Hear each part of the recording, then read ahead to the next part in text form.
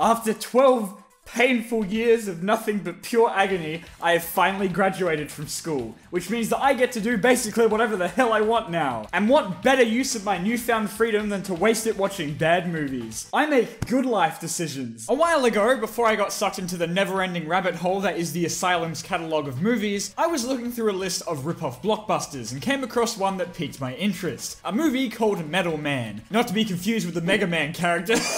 Surprisingly, no, the Asylum did not make this one. See, I told you I'm not addicted, I can stop anytime I want. The blatant, unashamed bootlegginess of this made me so eager to try and find it to see if it was as good as the poster made it seem. And oh boy, was that one hell of a journey. In order to track this movie down, I had to embark on an epic quest to scour the internet, because I could not find it anywhere. It's as if for some strange reason, every website had been wiped clean of this movie's existence. Amazon listed it, but didn't have it available, and when it did, it didn't ship to Australia. And every site I tried just did not have it or thought I just misspelled Iron Man. Except for one. And thanks to them, that brings us to now. This video was brought to you by freeonlinehdmovies.com. Let's just hope that it was worth all the effort to find. Oh, who am I kidding? Staring at a wall for 10 hours would have been a better use of my time. I also found out during this time that sometimes it's also called Iron Hero. Just in case it wasn't clear enough what movie they're trying to rip off here. Now, of course, this was released in 2008 to coincide with the birth of the MCU. Which honestly makes me a little bit sad that there isn't a whole cinematic universe of these rip-off superhero movies. This copy of the movie is in 480p though, so I sincerely apologize that it looks like it was filmed with a shitty Nokia phone,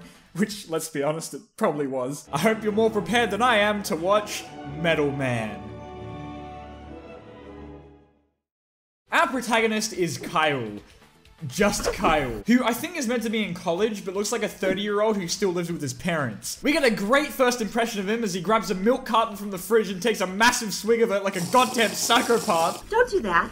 Oh, go ahead. I can't put it back in the fridge now.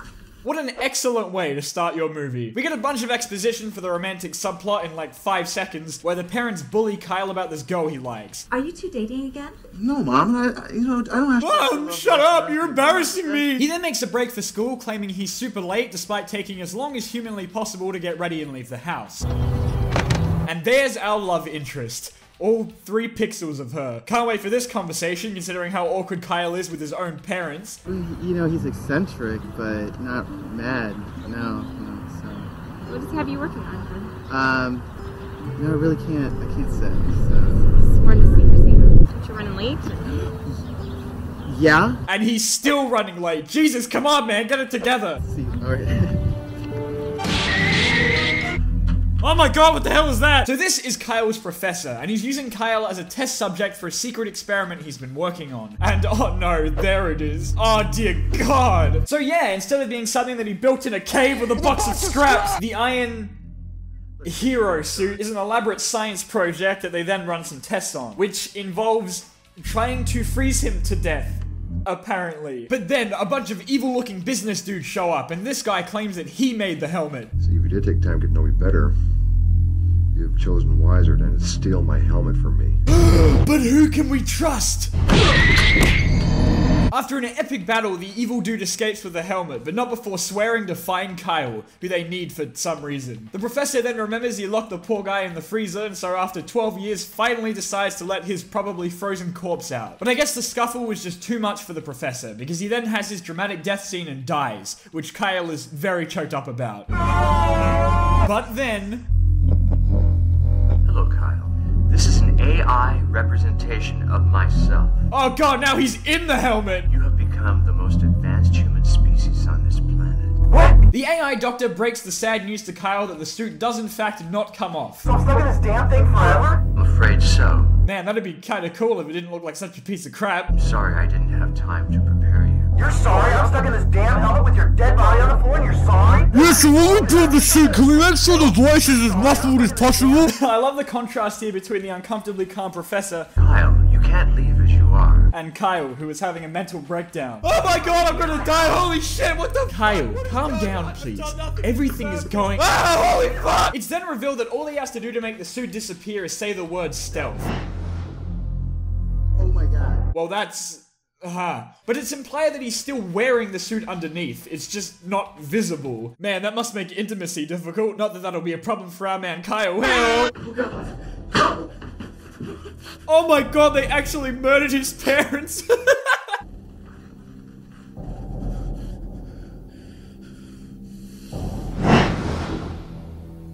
I'm getting mad Power Rangers vibes right now. Aside from the, you know, dead parents. Oh boy, here we go. Time to get a taste of Metal Man. Kyle, stop. You'll kill him. That's the plan. Who was a murderous psychopath. I knew the milk was a sign.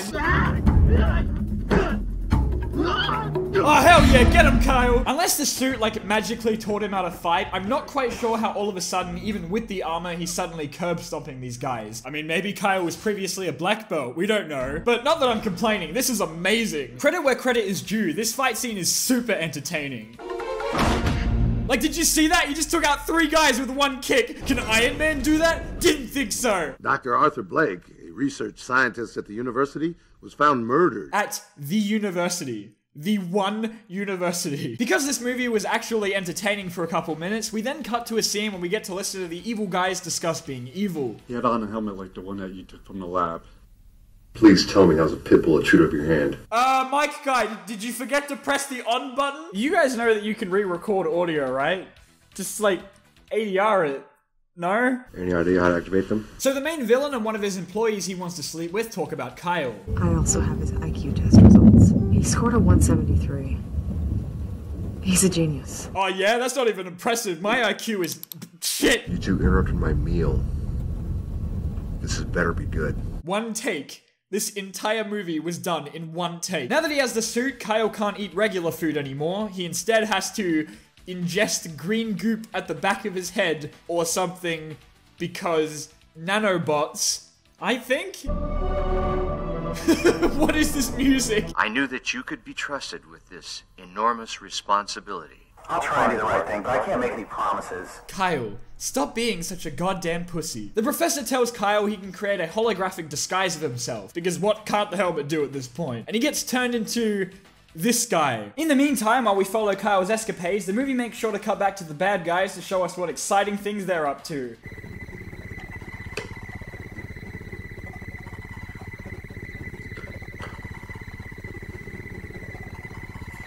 Kyle lasts about 5 seconds in his new disguise without attracting attention, before accidentally bumping into some random guy, completely unnecessarily. What the hell are you staring at, boy? Hey man, sorry I bumped into you, I really didn't mean to. I think you did. Hey, why the hell are you staring at my girl, man? Hey, huh? I don't want any trouble, man. I don't want any trouble. Oh, I think you do. This guy woke up just really wanting to fight someone. Like he was gonna take any excuse he could get to start a fight. Well, that just happened. There's a subplot going on in the background about the girl working for the villain wanting to help Kyle or some shit, but then it backfires because he's evil and stuff. Put it on! No! I was a woman! Oh god, my ears! Ah! They put the decoy helmet on the other girl scientist and it kills her or something? What? Hear me. You're evil! Are you done? So the guy from before who Kyle very mildly inconvenienced follows him all the way on foot just to try and fight him again. And wow, this guy is swole as hell. He's been waiting for this moment. Ow! And then he prepares to drive away in a car while still wearing the suit until 2 more bad guys show up. I don't know how they can look at that mask without laughing. It looks like he's perpetually severely constipated. What? What are you saying? I literally can't understand. Mercifully though, Kyle leaves the guy alive. Though probably only after crushing his windpipe and leaving him to suffer eternally. Don't forget that this is the same guy that drinks milk straight out of the carton. Inside the house, he's ambushed by more assailants. I really don't know why these guys keep trying. I mean, he's literally wearing an indestructible suit. Like, what are they gonna do? You're coming with us. Get him, boys! There's only one other guy. Unsurprisingly, after another epic fight scene, Kyle manages to defeat them all after fracturing every bone in their body. And then he just leaves. And then just randomly, and completely unrelated to the plot, Kyle intervenes with 2 dudes harassing a woman and decides to beat down on them. Oh no, he's got a taste for blood now. Run, you fools! 5 times. That shot was so cool that they had to play it 5 times. Oh, and he just has healing powers now. Alright, yeah, the built-in cure cancer function sure was a breakthrough in science. Then, with surprising ease, Kyle breaks into the evil guy's lair to take him on. And so he does. But much to Kyle's disappointment, he doesn't get to kill him because he has a hostage, which turns out to be the girl Kyle was talking to from the beginning of the movie. After freeing her, she just goes along with the creepy guy in the suit who sounds like the living embodiment of dial-up internet. Why did you bring me his blood sample? Wow, that was great, guys. And now the suit has invisibility powers. If you touch her, she will become invisible as well. What's going on, Kyle? What are you doing? You can't just keep making this up as you go along. Come on, Metal Man. I'm able to make his bolt disappear. Now we should be able to walk right out of here. Our guy Kyle manages to make it out of there unharmed. But the girl passes out or dies or something, and we're subjected to this movie's attempt at an emotional moment. Oh no, okay, she's fine. The bad dude puts the other helmet on the doctor girl, but she doesn't die like her friend did, just because, I guess. Kyle suddenly wakes up and it looks like everything was just a bad dream, and the girl is there too. And then they make out for an uncomfortably long amount of time. Hold on, actually, I probably shouldn't be showing you this considering the last time I showed a sex scene, aka two actors awkwardly pretending to dry hump one another, it got my video age restricted. Sorry, I'm afraid you have to miss out on this incredibly steamy scene. Kyle, you know how I like to watch. What? No. Aw man, the dream was just a dream. Then it's time for the epic climactic final epic anime showdown battle, where the scientist girl has somehow, without explanation, been converted into a green metal man. Yes! Whoa! This is somehow the most boring fight in the whole thing. God damn it, movie, you were doing so well. And that was over in literally less than 2 minutes. Why did it take him longer to beat up a group of thugs? Oh, whatever, the movie's done anyway, who cares? Now frickin' everyone is wearing the helmet. I have no idea what is going on anymore. Then the villain dies, and I think it's all over? I made sure I was one step ahead of you.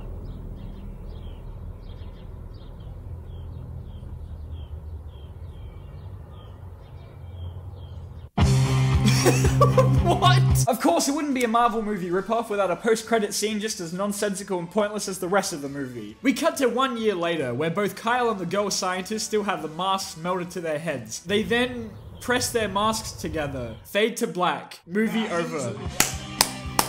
That was amazing. Congratulations, Ron Karkoska. You made a better ripoff movie than the Asylum, which is like the lowest standard of all time.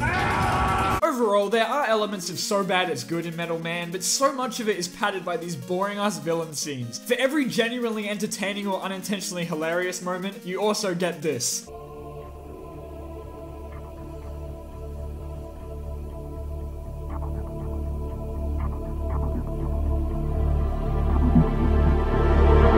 It's definitely the most bearable of the ripoff movies I forced myself to watch, at least when compared to this absolute garbage. But I think that's because the audio and visual errors left in the movie make it far more enjoyable than it should be. If after watching me suffer through this entire thing, you're for some reason thinking, wow, I really want to do that too, don't. Because there's no legal way to. The only way is to head to the dark and mysterious corners of the internet, the Google homepage, and type in the illegal and forsaken keywords. Metal Man Free Online 1, 2, 3, 4 movies. Seriously though, it's not worth it. Well, glad I watched that. That was an excellent use of an hour and a half. I wonder if Kai was still out there, with the helmet still stuck to his head, and still having a taste for vengeance. Metal Man could beat Thanos. Thanks for watching.